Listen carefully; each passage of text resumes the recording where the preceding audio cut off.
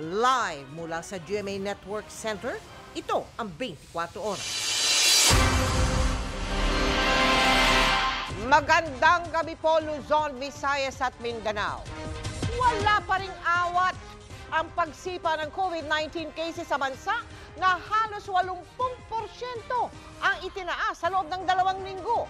Karamihan sa mga bagong kaso ay galing Metro Manila kung saan nasa critical at high-risk level na ang healthcare utilization rate ng ilang lungsod. Sa Metro Manila rin, may pinakamaraming na-detect na mas nakakahawang mga variant ng SARS-CoV-2.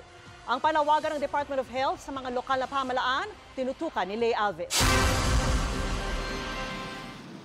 Ayon sa Department of Health o DOH, 79% ang itinaas ng mga COVID cases sa loob ng 2 linggo. 3.69 o halos 4 ang bagong kaso sa kada 100,000 na populasyon. Nito ngang nakaraang linggo, nasa mahigit 5,600 ang average daily new cases. Mahigit 4 na beses na mas marami kumpara noong pagpasok ng Enero. Our cases are still increasing at a fast rate, no? And yung nakita nga po natin last week, yung peak natin itong nakaraang linggo ay humigit na nga po doon sa peak, no? Nakita natin last first week of August of 2020. Makikita sa epidemic curve na ito na ang peak ng mga kaso ngayong Marso mas mataas na sa peak noong Agosto 2020. Ang pinakamataas na bar ang mga bagong kaso nitong nakaraang linggo. Ang kulay asul sa bar na kumakatawan sa proportion ng mga kaso mula Metro Manila lampas kalahati ng kabuuan ng mga kaso. Sunod naman ang kulay aqua green na kumakatawan sa mga kaso mula Region 4A. Ang peak ngayon ng mga kaso sa Metro Manila, doble na ng peak ng mga kaso noong Agosto 2020. Sa Metro Manila, halos 15 ang bagong kaso sa kada 100,000 na populasyon sa nakalipas na 2 linggo. Sa loob ng Metro Manila, nasa critical risk na ang Marikina, Mandaluyong, Caloocan, San Juan, Pasig, Muntinlupa, Pateros, Quezon City at Parañaque, kung saan mahigit 200% ang itinaas na mga kaso sa loob ng 2 linggo. High risk naman ang ibang syudad sa Kamaynilaan. Ito pong ginagawa natin ngayon ay isang stopgap measure. Huwag natin tawaging band-aid, no? Para lang po maputol natin ang transmission. Itong ating 2 linggo na ito, tignan natin what will happen. Because hindi naman natin sinasara ang pinto natin na kung hindi man natin makontrol ng husto in these next 2 weeks, kailangan po natin mag-implement pa ng higher measures for this. Tumataas ang healthcare utilization rate sa Metro Manila, Region 4A, Region 2, CAR, Region 3, Region 4B at Region 6. Pero nasa safe zone pa raw, gayon din sa iba pang rehiyon. Pero sa loob ng mga rehiyon, may areas na high risk at critical risk na. Sa Metro Manila, nasa critical level na ang healthcare utilization rate sa Makati. High risk naman sa Muntinlupa, Quezon City, Pasay at Taguig. Malakihan man ang bilang ng mga bagong kaso, hindi pa tumataas sa ngayon ang porsyento ng mga may severe COVID at mga namamatay sa sakit na kapwa less than 2% sa kabuuan. Ito pong mortality curve natin ay tuloy-tuloy naman pong pagbaba. Pero sabi ko nga, binamantayan natin siya dahil dito po sa mortality curve na to, nakita rin namin na kung nag-peak tayo ng mga first week of August, yung peak ng deaths natin, nakita natin either that same week or the following week. Mahigpit na paalala ng DOH sa mga lokal na pamahalaan, huwag nang hintayin pang may makitang variant of concern sa kanilang nasasakupan bago paigtingin ng preventive measures at surveillance. 7 rehiyon ang may detected local cases na ng UK variant. 6 naman ang may mga kaso ng South Africa variant. Pinakamarami ang detected cases ng variant of concern sa Metro Manila. Lahat ng mga syudad at munisipalidad sa Metro Manila meron na nito. Sa ngayon, 8.7% ng mahigit 4,000 samples na sinuri sa genome sequencing ang nakitaan ng variant of concern. Halos 1/4 sa mga kasong ito ay incoming international travelers. May mga eksperto na raw na kinuha ang World Health Organization para masuri ang epekto ng variants of concern na ito sa COVID situation sa Pilipinas. Lay Alves, nakatutok, 24 Oras.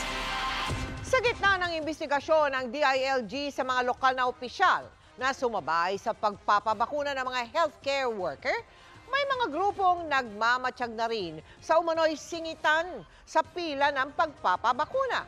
Sa Quezon City, pinuna ng isang grupo ang ilang mga pulis na kasama sa mga nabakunahan kahapon at ngayong araw.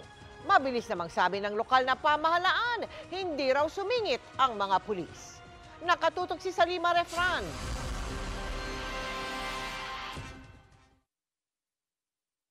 Ayon sa grupong Bantay Bakuna, kuha raw ito ng isang health worker sa vaccination sa Emilio Aguinaldo Elementary School sa Quezon City kahapon, kung saan kita ang 30 pulis na sumingit raw sa pila ng bakuna kontra COVID.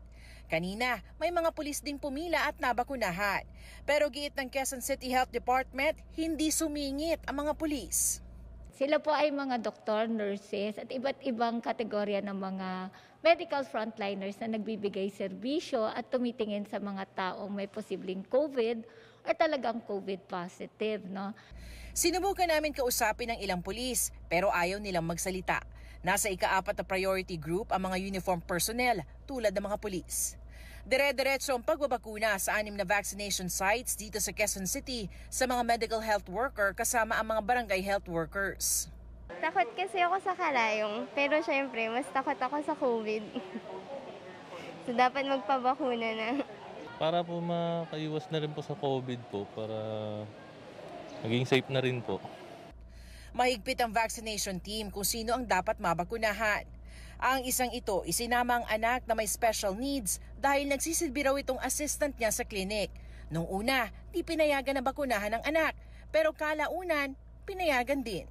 Kasama ko siya sa klinik ko, so parang naka-expose din siya sa mga pasyente ko. So all throughout the time, kasama ko siya. So yun, kailangan niya talaga ng COVID vaccine.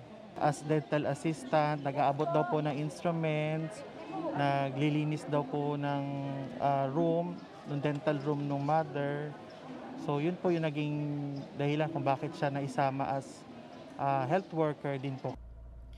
Pero si Jade Tubuhan na staff ng isang diagnostic clinic, tinanggihang bakunahan. Yung mga nagpapakonsult po sa amin, yung mga, kunyari po, kagaya ng mga merong ubosipon, hindi namin alam kung ano yung protection namin sa kanila, maliban sa PPE, facial, tsaka face mask. Masakit po sa damdamin po namin na hindi po nabibigyan yung ibang nakapila na po ngayon. Kaya lang po kasi may sinusunod na protocol po. Ngayon po ang binibigyan po natin ay mga medical practitioners. Kasama nila yung mga assistant nila, na wala naman proof na talagang employed sila dun sa clinic na yon. Even yung mga kasambahay nila, meron din isinama. Ayaw naman po natin maging dahilan na babawiin o mawawalan ng bakuna ang buong bansa natin. Paalala ng QC Health Department, ang mga babakunahan ay yung mga medical at maging non-medical personnel ng healthcare facilities. Kasama rito maging admin, maintenance at security. May mga reklamo rin na iniimbestigahan na ngayon. Pwede naman daw ang walk-in pero mas maganda kung makapagparehistro online. Salima Refran, Nakatutok, 24 Oras. Baka raw pagkatapos pa ng 4 na linggo bago makita ang epekto ng ipinatutupad na NCR Plus bubble sa Metro Manila, ayon po yan sa grupong Octa Research. Kaya raw kung sila ang tatanungin, sana'y 1 buwan na Modified Enhanced Community Quarantine o MECQ sa NCR ang ipinatupad. Pero hindi raw ito uubra, sabi naman ng gobyerno. Nakatutok si Joseph Moro.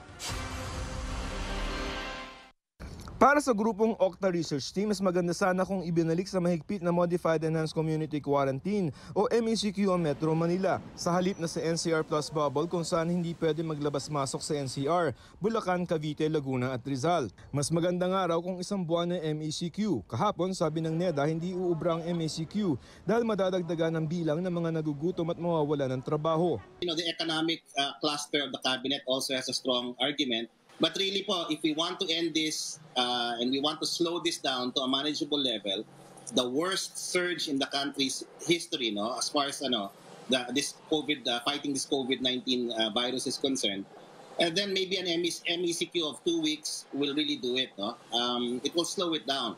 For 4 weeks, it would really knock it out. We will knock it out. Sa kanilang pag-aaral, ang attack rate ngayon sa NCR ay 25.9 kada 100,000. Ibig sabihin halos 26 na katao ang nakikitang positibo sa bawat 100,000 taong tinest.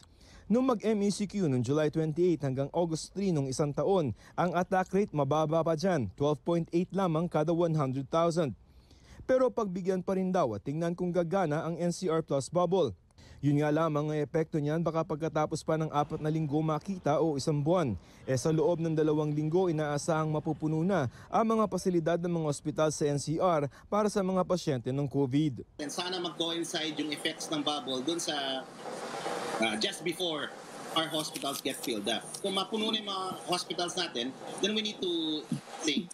At hindi lamang sa NCR Plus bubble ang problema kundi maging ang mga katabi nitong probinsya. Ang Batangas tumaas ng 141% ang bagong mga kaso mula March 10 to 16. Sa Pampanga, 86%. Ayon sa grupong Octa Research, makatutulong kung mababakunahan na laban sa COVID-19 ang mga taga Metro Manila, lugar na itinuturing na epicenter ng COVID-19 pandemic. Sabi ni Vaccine SAR Secretary Carlito Galvez Jr., plano ng gobyerno na kung may sapat na supply ng bakuna, pagsasabay-sabayin na babakunahan ng national government ang mga healthcare workers, seniors at may comorbidities at sasabay ang mga pribadong sektor na bakunahan ang kanilang mga essential workers. Yung analogy namin, parang if the pandemic is a snake, yung head ay nandito sa NCR at saka Calabar. So if we win the war in the NCR, ang tingin namin you win the battle against COVID in the country. 45 million doses para sa NCR ang kailangan daw dyan. Sa pagdating kanina ng 400,000 additional doses ng Sinovac vaccine na donasyon ng China, ang hawak ng gobyerno na bakuna, lampas 1.5 million doses pa lamang na bakuna na sapat sa lampas 750,000 na katao dahil 2 dose kada tao ang kailangan. Kulang pa rin yan sa 1.7 million na mga healthcare workers sa buong bansa. Sa ngayon, 508,332 na mga healthcare workers ang nabakunahan na mula nang magsimula ang rollout noong March 1.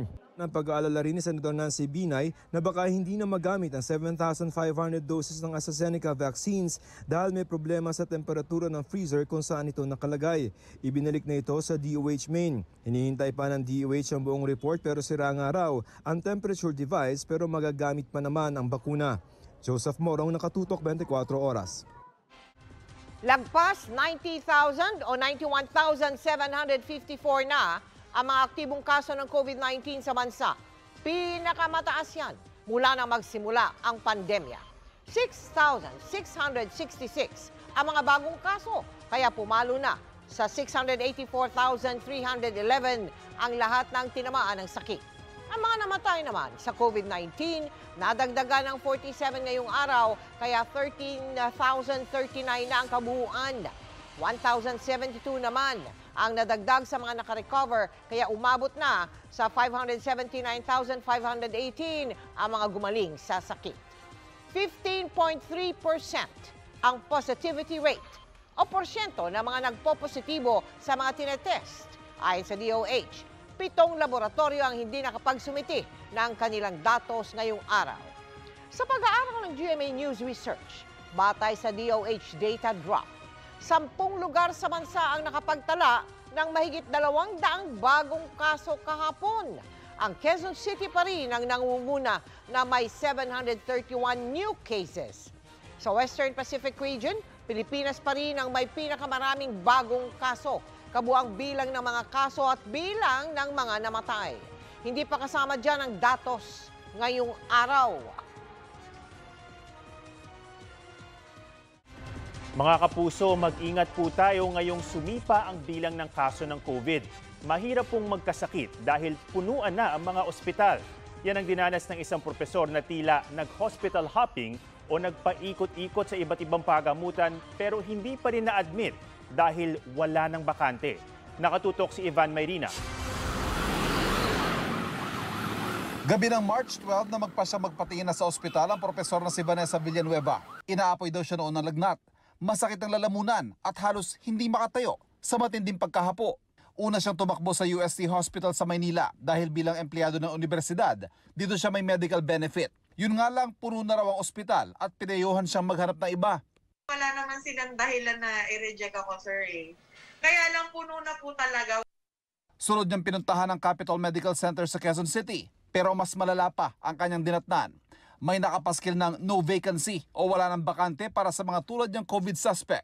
Puno na po, may mga dumarating din na pasyente na nakasasakyan, may mga nakastretcher, may matatanda. Tapos pinaupo ako sa gilid. Pero nakikita mo yung mga nurse talaga, yung hindi na nila alam sino yung uunahin. Yung ang dami pong pasyente. Sunod siya nagtungo sa Fidel Mundo Hospital na wala ring bakanting kwarto. Sa labas lang muna siya pinaupo pero kalaunay nabigyan ng paunang lunas sa emergency room. Dahil hirap na huminga, for admission na dapat siya. Yun nga lang, pang-18 pa siya sa pila. 38 na yung lagnat ko. Hindi na ako makatayo kasi hospital hopping ka na, may sakit ka na, nagtataksi ka, hindi mo kaya kaya lang wala ka ng choice. Sa loob ng ilang gabi, nagpabalik-balik si Vanessa sa Fidel Mundo Hospital para gamutin ang kanyang pneumonia. Ang problema, nagpakita na rin ng sintomas ng COVID-19 ang kanyang 13 taong gulang na anak. Pinatest sila ng kanyang barangay at noong March 19. Isang linggo mula ng unang sumama ang pakiramdam, nagpositibo sila mag-ina sa COVID-19.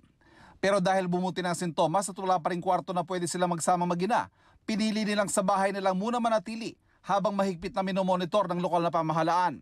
Base sa pagsusuri ng GMA News Research mula sa datos ng DOH data drop sa 159 na healthcare facilities sa Metro Manila na may nakalaang COVID beds, marami ang nasa critical level na ang kanilang ICU, isolation at ward beds. At marami sa mga ito ang nasa 100% capacity na. Very alarming na. Meron po malalaking hospital sa talagang hindi lang critical talagang full na po, 100% full na po ang kanilang bed.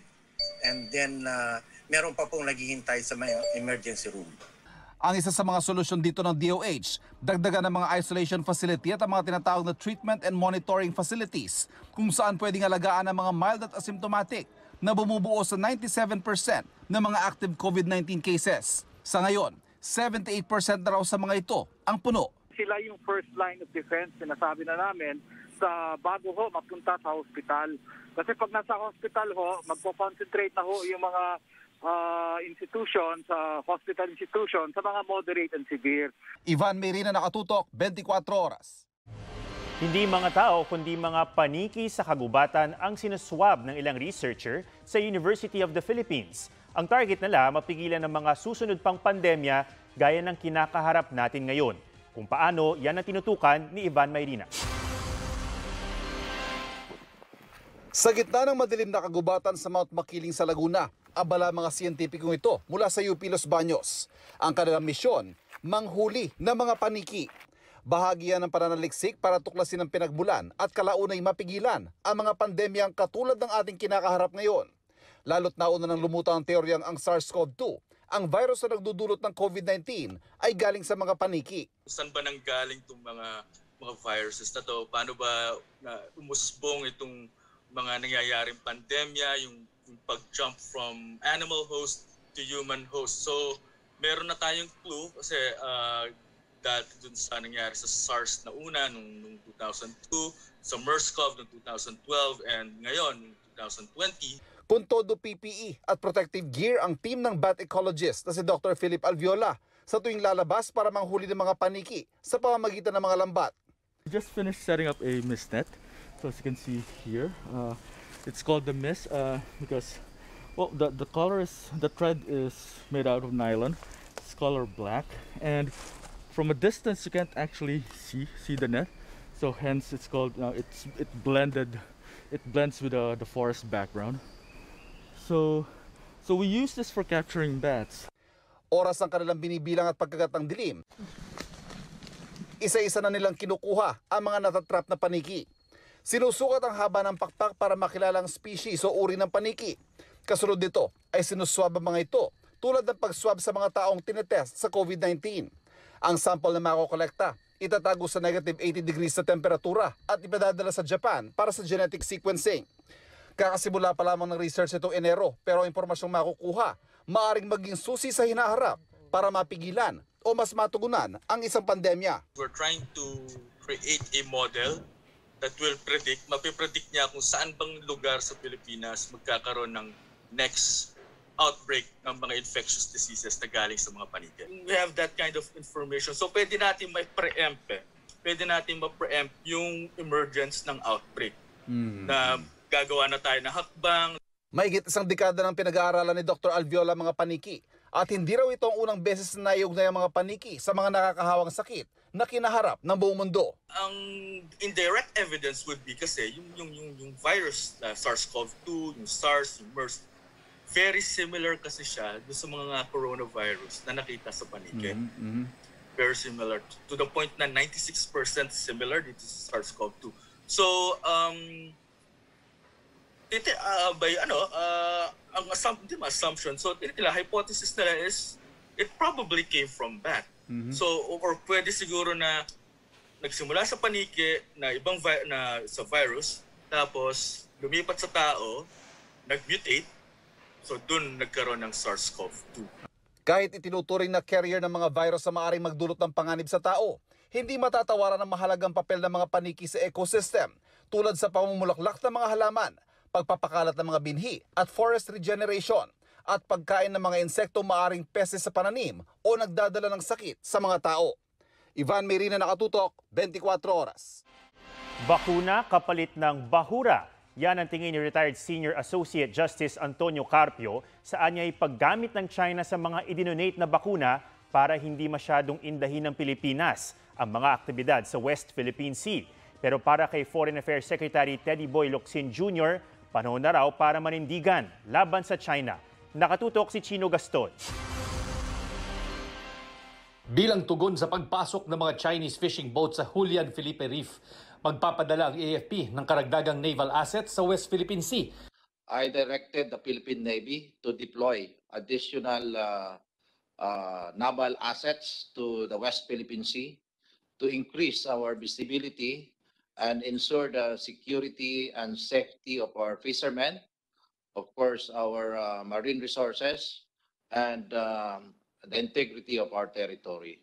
So we do not tolerate incursions in our territorial waters from anybody.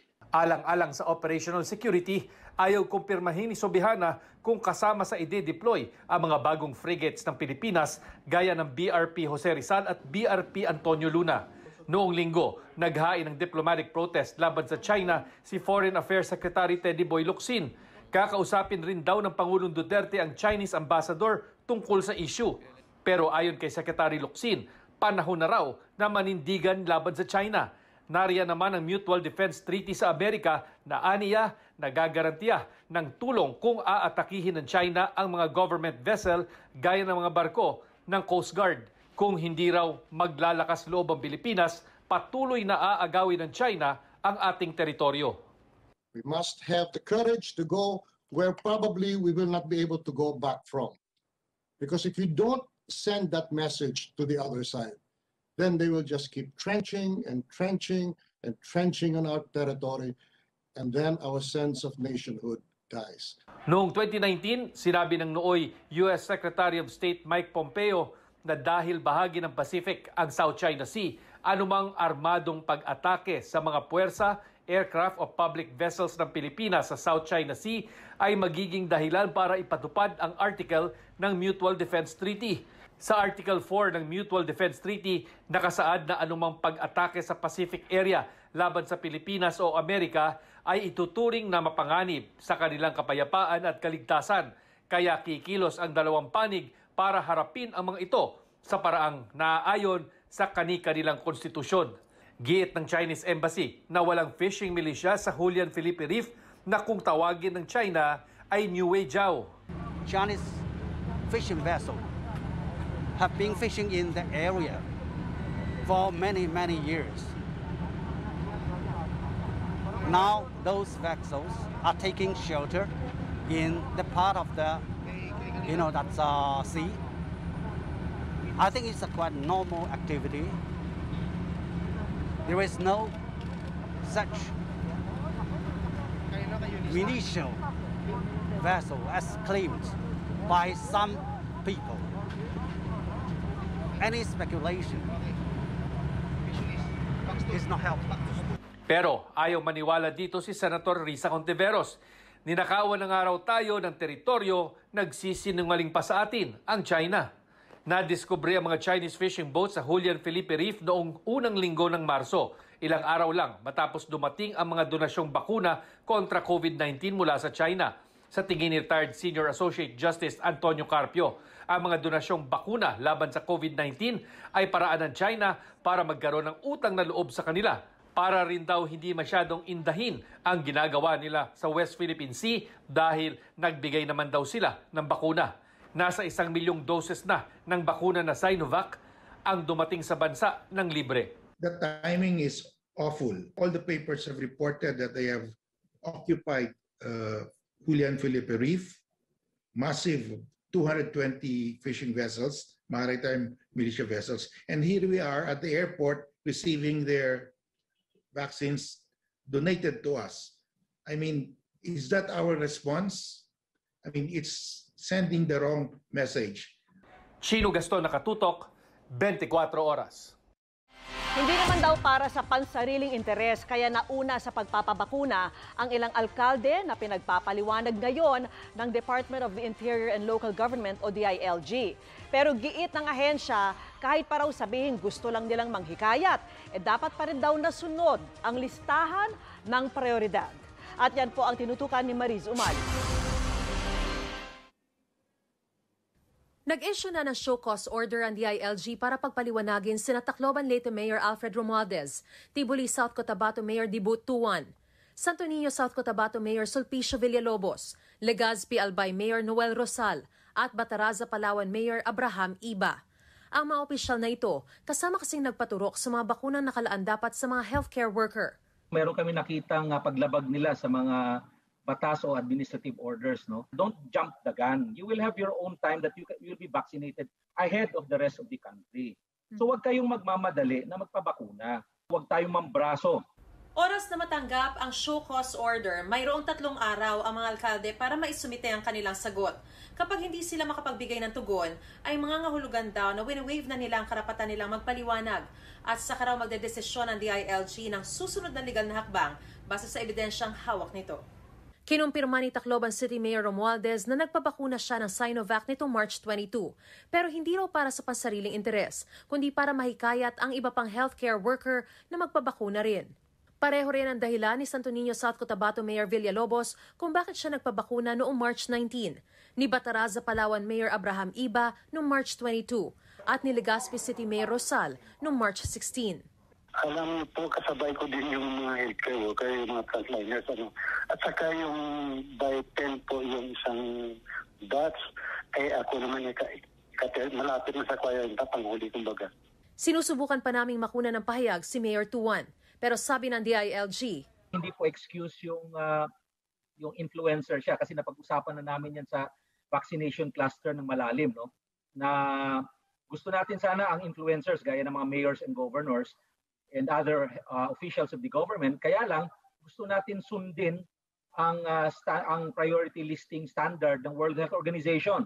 Dahil ito ay libre at galing sa COVAX facility pa sa mamahirap na bansa.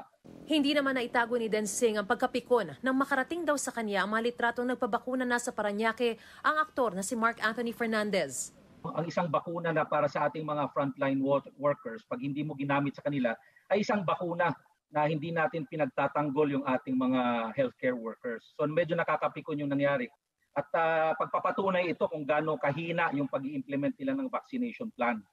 Dapat ipaliwanag yan ang gusto ng mayor nila dahil command responsibility yan. Kinumpirma ng Parañaque City Health Office na nabakunahan na nga nitong March 22 si Fernandez sa Mary Help of Christians Hospital. Pero paliwanag ng City Health Office, kasama si Fernandez sa quick substitution list ng babakunahan. Consider siya, Maris, doon sa kanyang kasi may tinake siyang for a while, hypertensive itong batang to on losartan siya for a year or so. And being monitored on that.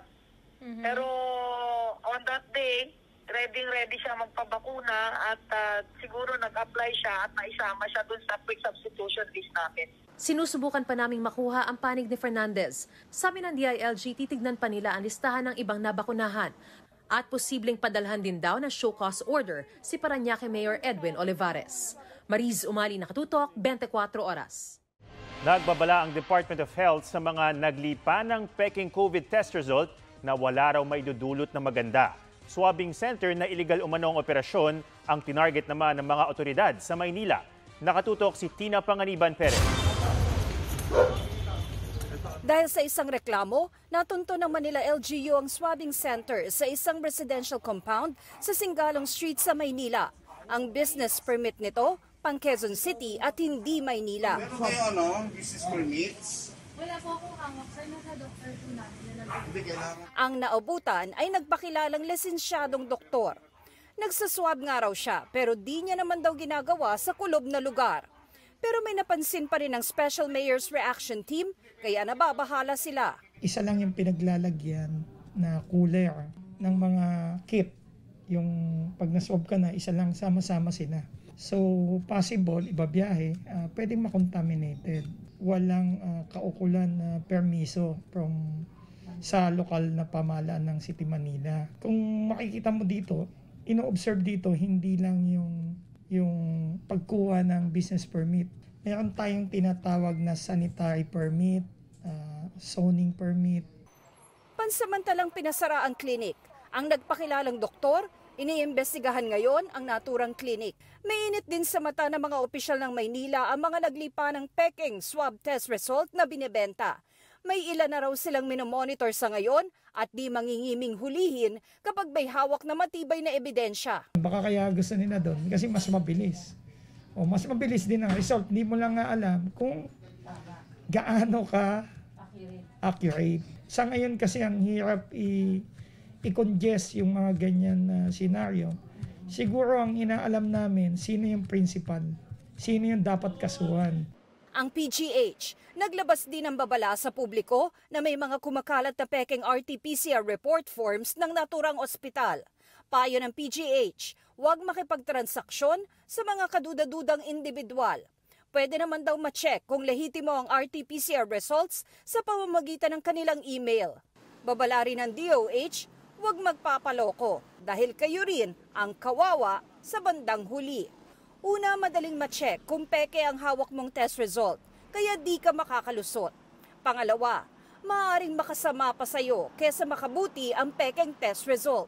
Maaari pong mag-cause pa yan ng harm sa inyo. Kasi maaari pong bigyan kayo ng false results, yun pala positive na kayo. O kaya negatibo pala kayo, di ginamit niyo yung fake na yan. Baka mapunta kayo dun sa mga wards o dun sa mga quarantine facilities na hindi naman po dapat. Makikita rin daw sa DOH website ang listahan ng mga laboratorio kung saan pwedeng magpaswab. Babala ng Health Department, sino man ang mahuling namemeke ng PCR test result ay pwedeng kasuhan sa ilalim ng Republic Act 11332 o ang Mandatory Reporting of Notifiable Diseases and Health Events of Public Health Concern Act. Pwede rin kasuhan ng falsification of public documents. Tina Panganiban Perez, nakatutok, 24 Oras. Good evening mga kapuso! Kahit si Say You Won't Let Go singer James Arthur, hindi daw nakaligtas sa anxiety at panic attacks dulot ng COVID-19 pandemic. Ang naging medicine daw ng British singer-songwriter, ichichika ni Aubrey Carampel. Ang bagong single ng British singer and songwriter na si James Arthur na Medicine, isinulat daw niya last year sa kasagsagan ng lockdown sa United Kingdom dahil sa COVID-19 pandemic. Ang UK X Factor winner na nagpasikat ng kantang Say You Won't Let Go, gusto raw maghatid ng positivity sa pamamagitan ng kanyang new single. I wanted to just write a song that was positive and about love and would help people focus on the things that help them get through a dark times. Aminadong nakaranas ng anxiety at panic attack si James at ang tinutukoy daw niyang medicine ay ang mga taong nagpapakita ng pagmamahal at suporta anuman ang ating mga pinagdadaanan. When you go through that kind of time, you appreciate the people that support you, whether it's your girlfriend or your family or your friends or video games or food. It just made me appreciate the people that love me and that helped me get through. Marami raw siyang nakuhang mensahe mula sa kanyang fans matapos mapakinggan ng medicine. I get lots of messages from fans and Filipino fans. If my songs or my singing can get people, one person through a hard day, then that means that it's worth it. It's worth it. It makes what I do even more enjoyable. November 2019 nang bumisita si James dito sa bansa at nagkaroon siya ng series of mall tours. Hindi raw niya malilimutan ang naging mainit na pagtanggap sa kanya ng mga Pinoy na nagpakita sa kanya ng suporta at pagmamahal.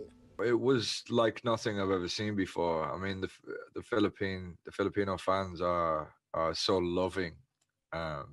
They just showed me so much love, and my fondest memories are when I was in the malls and they were all singing along, and it sounded so massive. Would you love to come over again soon? Absolutely, yeah. I mean, 100%.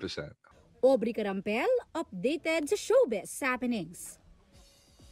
And that's it for my Chika from Home ngayong Wednesday night. Ako po si Iya Arellano. Miss Mel, Miss Vicky, Adam. Thanks, Iya. Salamat sa iyo, Iya. At yan ang mga balita ngayong Miyerkules. Ako po si Mel Tiangco. Ako po si Ato Maraulio. Ako po si Vicky Morales. Buong puso para sa Pilipino. Ito ang GMA, walang kinikilingan, walang pinoprotektahan. Walang kasinungalingan, serbisyong totoo lamang. At dahil hindi natutulog ang balita, nakatuto kami 24 oras.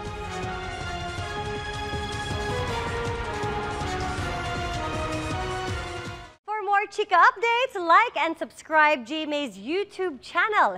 I-click lang ang subscribe button na lalabas sa screen. At sa mga kapuso natin abroad, maaari nyo kaming masubaybayan sa GMA Pinoy TV at sa www.gmanews.tv.